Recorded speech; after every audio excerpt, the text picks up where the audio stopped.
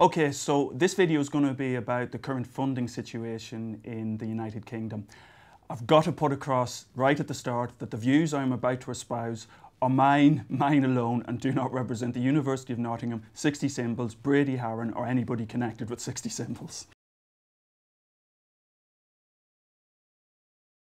So science is funded via the government, and the government provides money to to two major institutions, or two major bodies.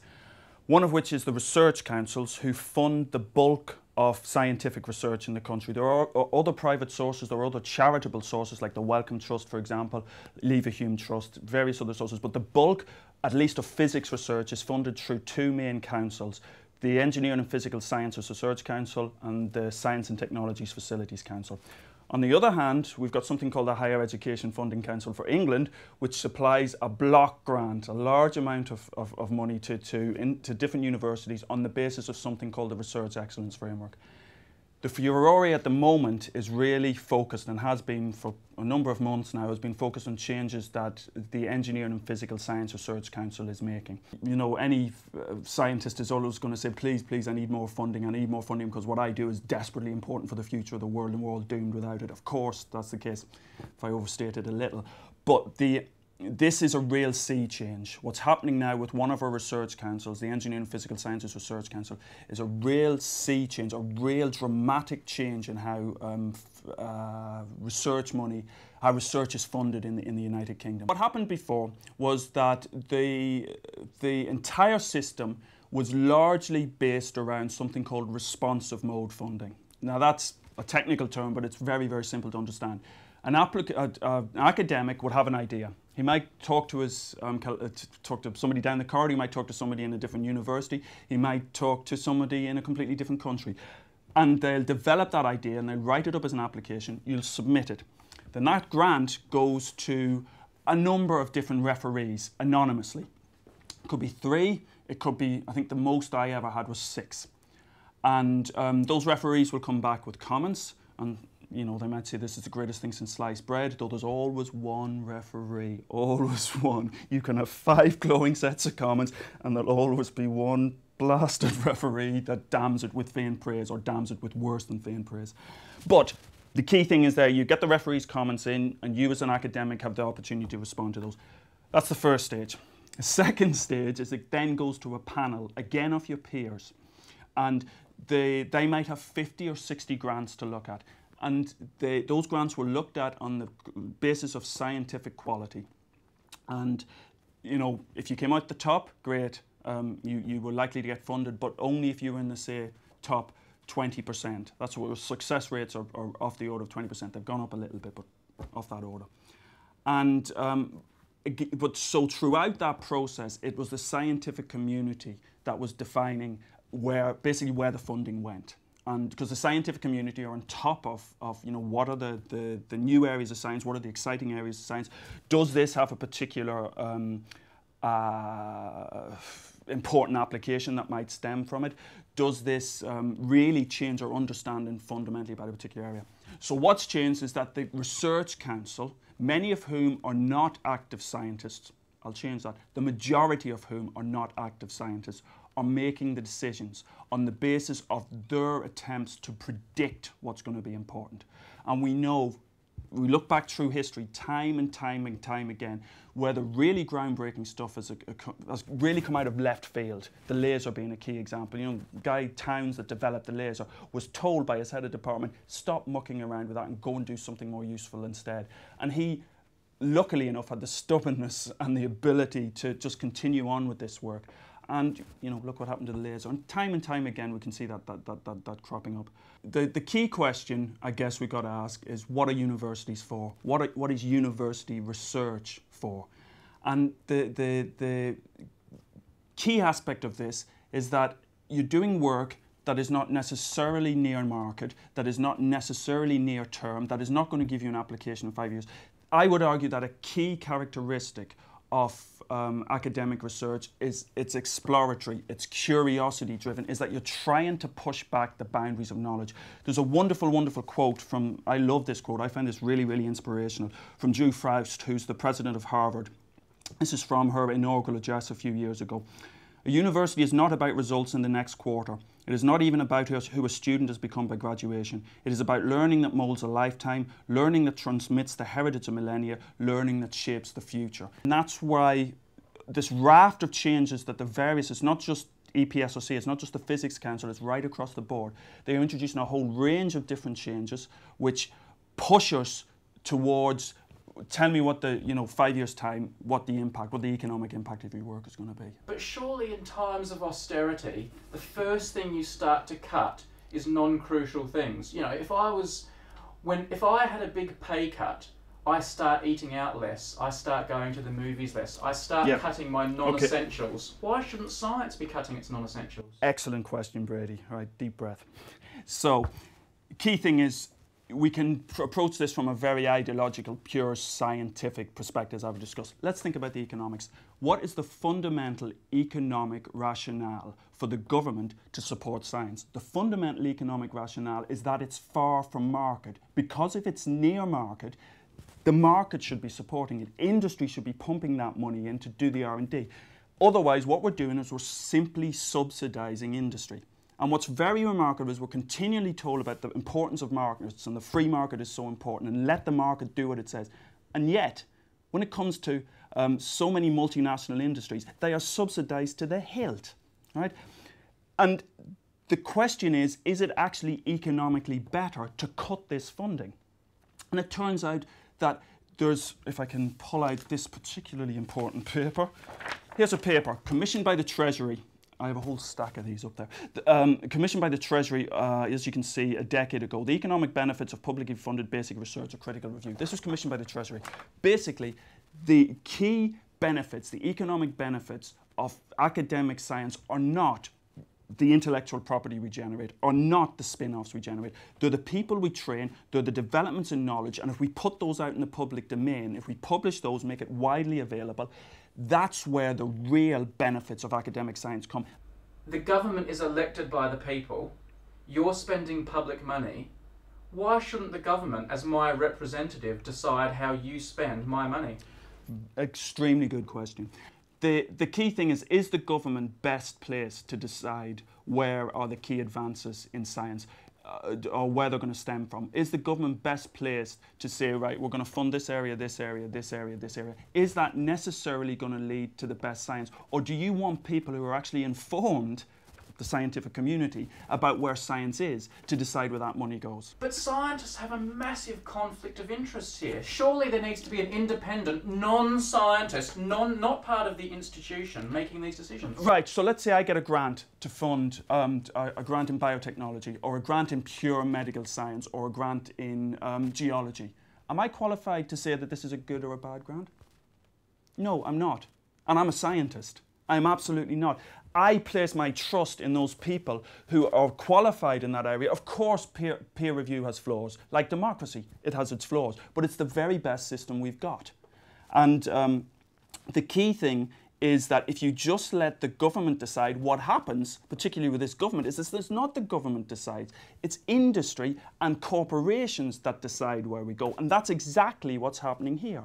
That's exactly what's happening.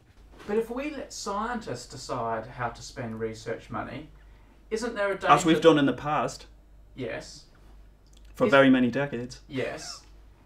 Isn't there a danger they'll just keep going down the same alleys and same paths because they want to keep their own will going? No, absolutely not. Because if you get a grant that's 20-year-old science, then you're bored by that. You say, well, this is really not very interesting science. Let's move on and do something else.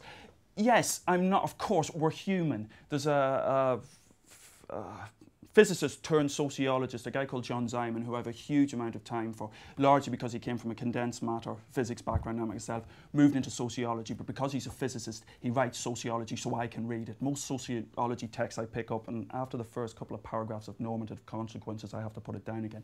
Simon's different, and he talks about the legend with a capital L, this idea that we're all completely disinterested, objective searchers for the truth. We're not. Of course we have vested interests. Of course we have, we like to see funding come to our own area, or particularly to ourselves. But you're always in competition in terms of reviewers.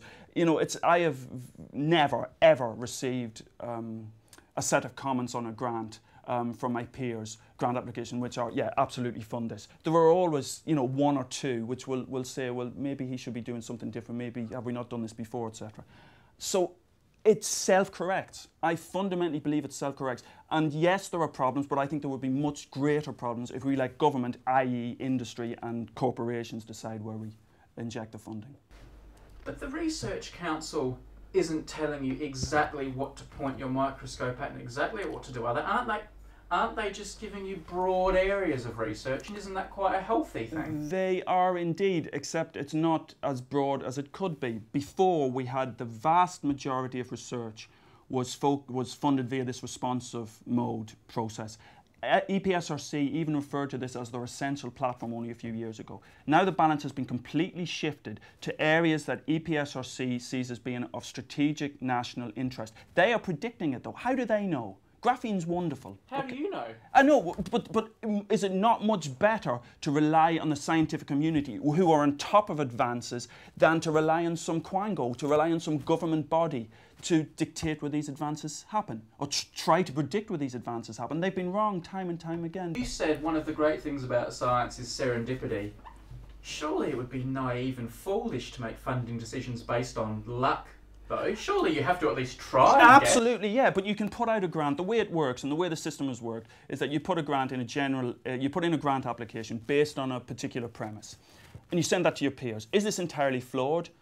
You know, has it got a possibility of working? But then you had the flexibility. Okay, you set out your grant application, you get the money. Then you had the flexibility, you're working along this pathway, and suddenly you get this result, which is completely left of centre, you didn't expect. Then you had the flexibility to move in that direction. That flexibility is getting eaten away, eaten away. Are you funded by research councils? No, there's an interesting. At the moment, I'm an EPSRC fellow, so I have got quite a large grant at the moment, which I'm very grateful to my peers for awarding me that grant. I no longer submit EPSRC grants because I no longer review them, and the reason I no longer review them is that since 2009, there's been the requirement to submit a pathways to impact statement, which lays out the economic and socio-economic impact of your research. That's not why I do science. It's a nonsense. You know, if we go to the Research Council's website, let me just go through all this. I've given this particular talk many times before. So what we've got in terms of this impact statement: draft the impact summary very early on in your preparation so that it informs the design of your research. That is not science. What that is R&D. It's the D part of R&D. Define your users, define your beneficiaries, define your product, and work towards that goal. That's not what science is about. So I cannot, in all conscience, submit grants where I'm expected to basically lie about my science. But you are being funded by them now. I am being funded by them now, yes. Is it a bit naughty of you to be having a go at your... Are you biting the hand that feeds you? We should bite the hand that feeds us. It's interesting that you bring that comment up, Brady, whether we want this in. I had exactly the same comment across the table at a recent Institute of Physics meeting, a board meeting that I attended. That's university's job in society, to bite the hand that feeds, to talk truth to power. To question things. That's exactly your job. Rather than, okay, I'll keep my mouth shut because you've given me the money. If you do that, then you really are in a bad state. It's not really going to be possible for me to interview the head of the EPSRC or the Prime Minister. Yeah. And you're getting a fair say here. You've been speaking for 25 minutes now. Yeah. As an intellectual exercise, for the next 2 or 3 minutes, will you pretend to be the head of the EPSRC and justify their position? Thank you. Yes. So the current head of the EPSRC is somebody called David Delping, who I've communicated with on a number of cases and debated with. EPSRC response to criticisms that I make, and it's not just me, there are very, very many academics across the country who feel like this, is that we're in a financial crisis. It's very, very important that, let me step back. We're in a financial crisis. One of the key reasons that science funding in the UK did so well, that wasn't cut in the last comprehensive spending review in the last budget, was because the research councils made the impact case to government, made the economic impact case to government. And therefore, we have to adopt a strategic role in these times of austerity. We have to make sure that we are using our money wisely. When you give money to your wonderful little children, though, they'd go straight out and spend it all on sweets and lollies. Sometimes you have to spend the money on your children's behalf, because really, they'll just spend it on what they want and not what they should be spending it on. I mean, if I gave you £1 billion, I know exactly what you'd do. You'd spend all billion of it on your wonderful little experiments downstairs that you love so much, when really you should probably be putting some of it into the QMC hospital to help. I probably would, Brady. I probably would. If there was 1 billion, I'm pretty certain I wouldn't put it. I'd be really, really disgusted with myself if I put it all into the lab downstairs. I'm pretty certain I'd divide it up. I'd set up the Harron Trust for for research and then fund, and then we wouldn't need the research councils. Woohoo! You're quite well known within the university and almost in your sort of field for being really passionate about this and always being willing to speak up about it. Yeah. Why do that? Why make yourself such a target? Surely it's a bad thing for you, isn't it? It is a bad thing, yes, absolutely. But it's something, you know, it's, why do you speak out about anything? It's wrong. I see it as fundamentally wrong. There are flaws, and it's not just a sort of, well, it is. Let's be honest, a large amount of it is an ideology. My politics are pretty left of centre, so there's obviously an ideology here. But there are important flaws, both in terms of how the scientific method and also in terms of, importantly, the economics of this, that the research councils just ignore. And I suspect that, I'd like to think that they've actually read the literature and they've, you know, really thought about this in depth. My suspicion is that they haven't. My suspicion is they do what the Treasury tells them to do, which is to drive academics to interact more with the market. That's more than enough, isn't it?